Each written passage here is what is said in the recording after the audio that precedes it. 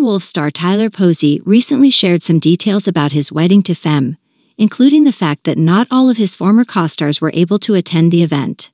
Posey revealed that some of his Costars from the popular series weren't present at the wedding because they were busy. Tyler Posey, known for his role in the hit TV series Teen Wolf, tied the knot with musician Phem in a private and intimate ceremony. While the wedding was undoubtedly a special occasion, Posey revealed that not all of his former Teen Wolf Costars were able to attend. The actor shared that some of his Costars from the show were notably absent from the guest list. He explained that their absence was due to their busy schedules and prior commitments. While Posey didn't specify which Costars couldn't make it, it's clear that the demands of their respective careers played a role in their absence. Tyler Posey's revelation about his wedding guest list sheds light on the challenges of coordinating such events, particularly when dealing with a cast of busy and in-demand actors.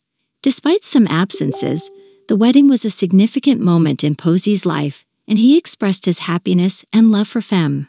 In summary, Tyler Posey, known for his role in Teen Wolf, recently shared that not all of his former Costars were able to attend his wedding to Phem.